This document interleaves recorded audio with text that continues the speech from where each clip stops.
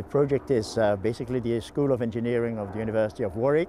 At the same time, since I'm visiting, I'm doing a part of the research at the University of Leuven in Belgium, where I work, and it has been financed through the Advanced West Midland Funds and through the University of Warwick itself, of course. The project concerns the recycling of waste materials into chemicals. What we do is we use, for the moment, waste PET bottles. We crush them and we feed them back into the reactor.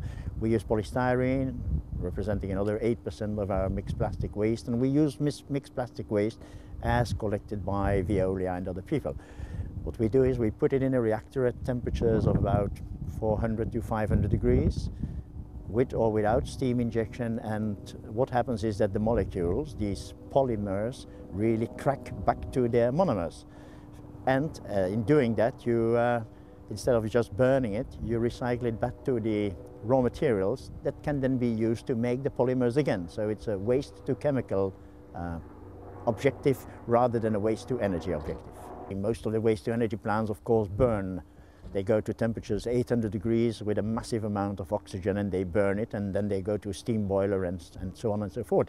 We try to avoid that by using lower temperatures and by just giving the molecules a thermal shock to crack them, not to burn them, so that we have some products after all. The future for this project is massive. If you think of it, that the European Union is putting a lot of money into waste to something, well, we believe that waste to chemicals is a lot more valuable than waste to energy, because we recreate the original components. We have been running PET bottles, crushed bottles. Well, up to 80% of that bottle is recycled as the raw materials. For polystyrene, the efficiency of the project is about 80 to 85%. Of course, you lose a little bit in vapor.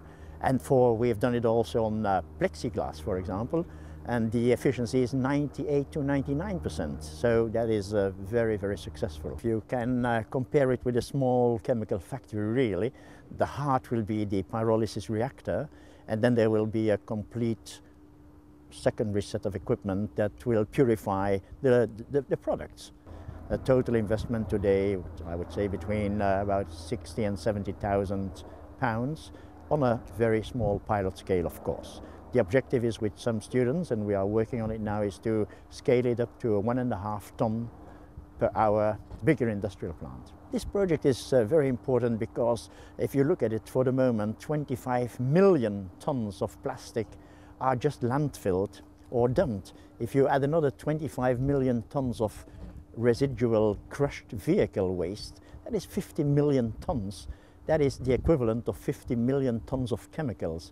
We cannot continue just dumping it. We need to do something with it, either recycle it in the form of energy, or better, in the form of chemicals. This, for example, is the liquid that is produced when you pyrolyze polystyrene. Of course, there is some water in it because we inject steam as well, but this can be refined, and we will have 80% of it will be back in styrene, which can be reused. So it's worth it. And at the same time, you shouldn't forget that this waste material is so bulky. It takes a lot of volume for no weight. If you transform it into a liquid, suddenly you have 1 kilo per liter, which is normally it's only 0.4 kilogram for a liter of the mixed plastic. So we condense it in a very nice form.